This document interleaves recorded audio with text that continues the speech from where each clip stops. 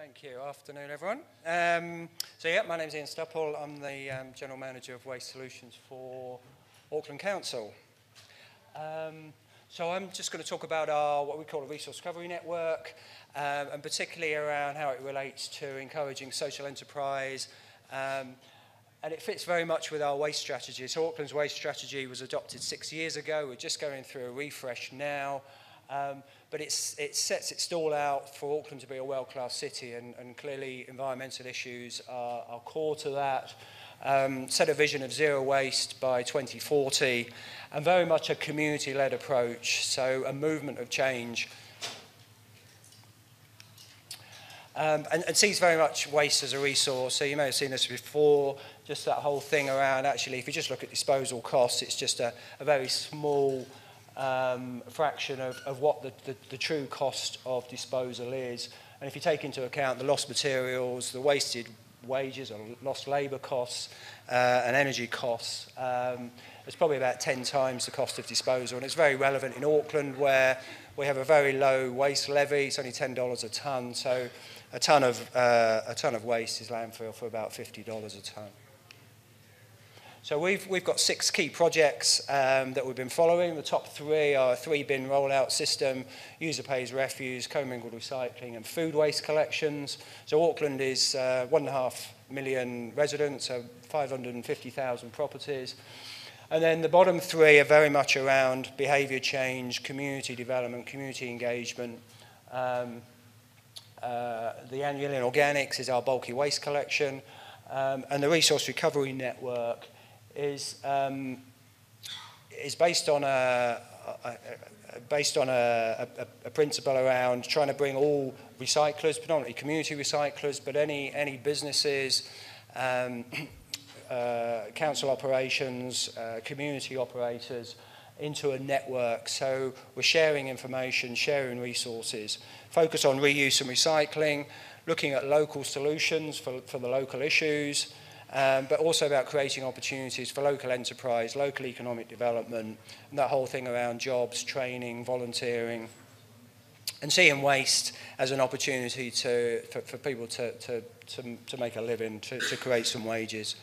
Council's role has predominantly been around community recycling centres, so setting up infrastructure that really acts as the skeleton, the backbone, where we can trade off those sites.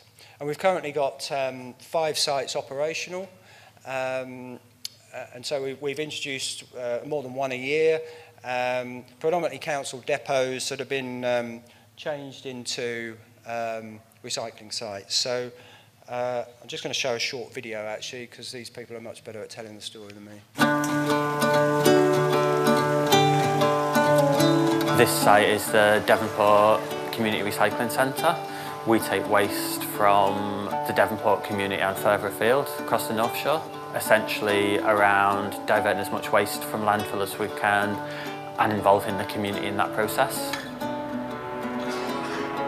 And we had a lot of social and environmental objectives, and we also were really focused on employing people and helping people out of poverty, and saw the waste industry as a great opportunity to do that, to upskill people and offer them valued work. So we started off with just 3 of us working here. We were all over on the landfill side, which was really good, because it sort of gave us a good experience of what was happening over there, and how it all worked from the ground up. Now we employ 10 people. 5 of those are full-time, and the others are job sharing in the shop. I guess the best thing about this is we're not working in isolation. We're part of a network. We've had Waiuku open up. We were the second ones to sign a contract with council. We've now got Devonport, Waitakere are doing some fantastic things as well. And we all come together and sit around the table. And we share ideas, and we share what's worked or what hasn't worked. I guess one of the most powerful things is when people come up here and they come up on this premise that they're not environmentalists, or they don't really care what's happening, and then they see what's happening over here at Gate 8. They see the amount of rubbish that comes into the site, and they just can't help but to be affected by it. And then they start asking the questions, how can we change this? What are the opportunities? the support from council, that, you know, you'll come up with an idea, you'll write it as a proposal, you say, oh, I really want to give this a go, and they're like, oh yeah, go for it, give it a go. And so that's the best part of the job for me, is that you know, everything's not set in stone, and we're all on a brave new journey here. So we're diverting waste from landfill and we're offering them something at a really good price, but we're also letting them know that we're a charitable organisation and that in a partnership with the council. That's what really gets people feeling really positive towards sort of our job, I guess. Every time we sell something, we track the category of what it is and also the weight. So we then tally it up at the end of each week, and just tallied up for last month, and we did 13 tonnes in April, and we turned that into $26,000 of sales. I would really love to see the day where this site here was responsible for the entire community waste stream. And then I think things get really, really exciting. You're providing local employment, you're providing income, and you're providing vibrancy into the economy of the community as well. So that would be my long-term goal.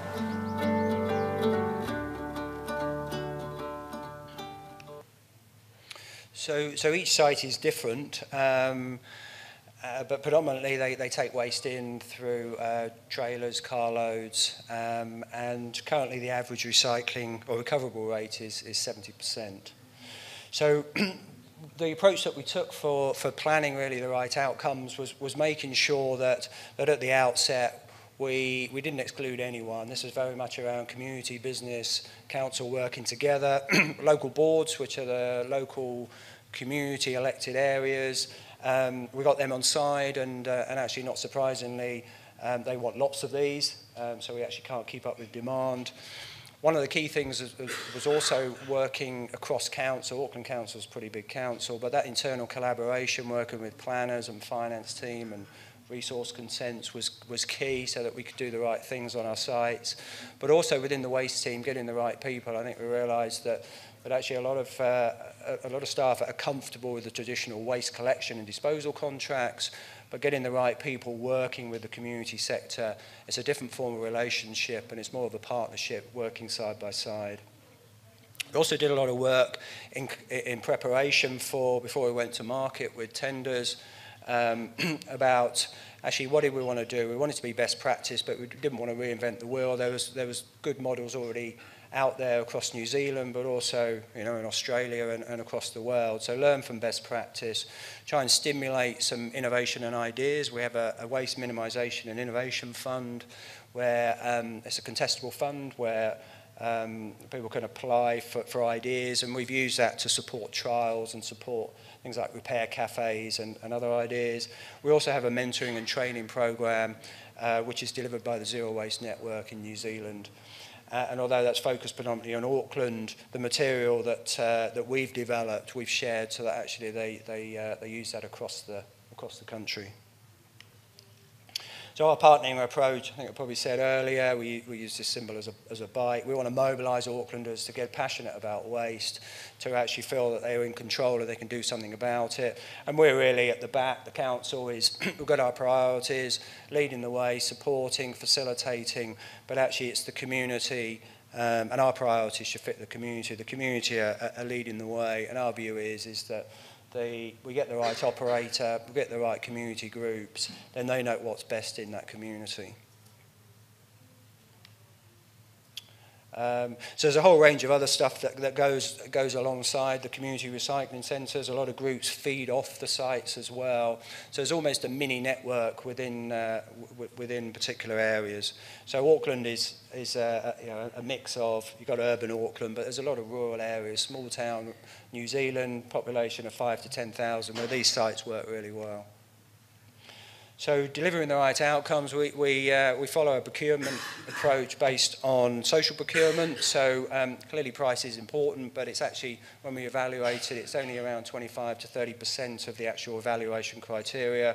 What we're looking at is diversion rates, employment opportunities, volunteering, how well these groups are connected to the local community, to the local politicians as well. We look at a financially sustainable model, so contracts are between 5 and 7 years.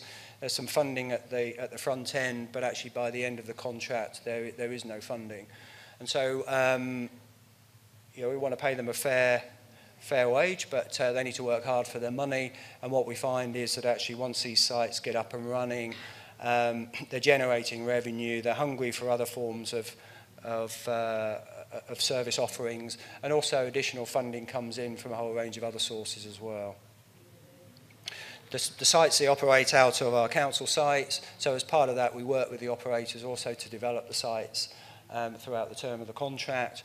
And we share the risk as well. So we have a profit share scheme, but also the operators can benefit from any other council contract rates that we may have for disposal or processing. So we're making savings as a council, and so are they. And we work in collaboration, so there's ongoing support, and also there's the community recycling centres have their own operators group as well, where they're sharing ideas and they're trading material as well. What we also have is our bulky waste collection service, which is a two-truck model collected on property where we collect recoverable material. That goes back to a warehouse, which looks something like this, where really good quality material. It's distributed by the Zero Waste Network, but the community recycling centres have first picks of this material. So again, it goes back to the site. They can upcycle it, repair it. They've got the capacity, and it goes back into the community. So yeah, and in addition, there's a whole range of other community enterprises that are looking to that focus predominantly on reuse and repair. So getting material back into people's homes. The bikes on the bottom left here is a good example where all these bikes have come from the inorganic collection, and then this group they teach young kids how to repair the bikes, but also road safety skills as well. So what does success look like for us? So clearly diverting waste from landfill. Historically this material would have probably gone to a transfer station and ended up in landfill. Focus on reuse and repair, but also recycling. Creating local employment, so that's a key measure for us. And local economic development, so how much of the spend is within so a 10-kilometre radius using local businesses and local people. So that community empowerment approach, so these groups are embedded. We try and we have the vision that these sites are as valuable in the community as a library or a leisure centre, and so people come here, they come and have a look around the shop, and it's almost part of their daily routine. They feel connected to the site. Financial performance, as I said, we're looking at sustainable businesses. So, a social enterprise is clearly a business with a social good aspect, but we want them to be business. We want to attract smart people to manage businesses and not looking for a handout from council forever. And innovation as well. So get new ideas, and then we share them across the network, but actually we share them across New Zealand as well, across the Zero Waste Network. So for us, I think we've got a good start. We've got 5 sites and growing. We've got three that are currently in development. We've got 3 others that are trial on pop-up sites that we call them. For us, social procurement works. It's a different model for council, but I think we've got some really good outcomes. In the early days, we were very nervous about would we get the groups coming, but actually now with our capacity building, we've got almost people queuing up to wait for the next tender to come along. We built a strong community sector who are very passionate about waste. We've got diversion rates of an average of 70%, some of as high as 74%. These 5 sites are creating over 55 jobs, equivalent of around 32 full-time equivalents. And that doesn't include all the add-ons. So if you look at the TVs, they go off for dismantling to a group called Abilities, whose focus is on employing people with disabilities, and through the community recycling centres and the inorganics project has created 12 full-time jobs. I think the key thing for us is also it just recognises the great work of Auckland communities around, you know, seeing waste, and actually they're leading the way. And I think for us, I would say it's out of control, but actually we're learning from them all the time about what they can do with waste and their ideas. So that's it for me. Thanks very much for listening.